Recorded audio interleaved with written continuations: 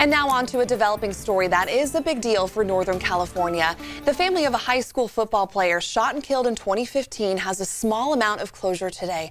A judge found Keymontae Lindsey guilty of first-degree murder in the death of JJ Clavo. Our Becca Hobegger joining us now. You were in the courtroom with the families of both victims. What was that like? Yeah, obviously it was an emotional day for both families. As has been said in our reporting, both families essentially lost a son in different ways, of course. Now, I want to recap the details of this crime. 17-year-old Clavo and some of his fellow Grant High School football teammates were driving back to school after getting some food before a playoff game.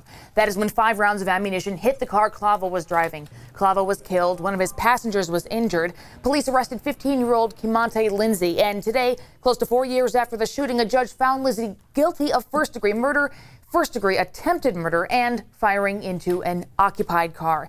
I spoke with both mothers today. The now convicted killer's mom says she thinks the judge got his verdict wrong, but it is what it is, she says. The victim's mother says she feels numb over a broken system. I truly don't know how to define justice in my world. Yes, he was found guilty of all 3, but yet he was 15 at the time of the crime. He was a baby. He was a kid. I don't think we should even be here. The sentencing will happen in 2 weeks. Before today's hearing, look at this, a powerful moment as both mothers embraced and joined in prayer. It was a sign that both women have experienced loss and they feel for each other, even as their sons are on opposite ends of this tragedy. Wow, that is something to see. You do not see that often. No. All right, Becca, thank you so much for covering that for us in court today.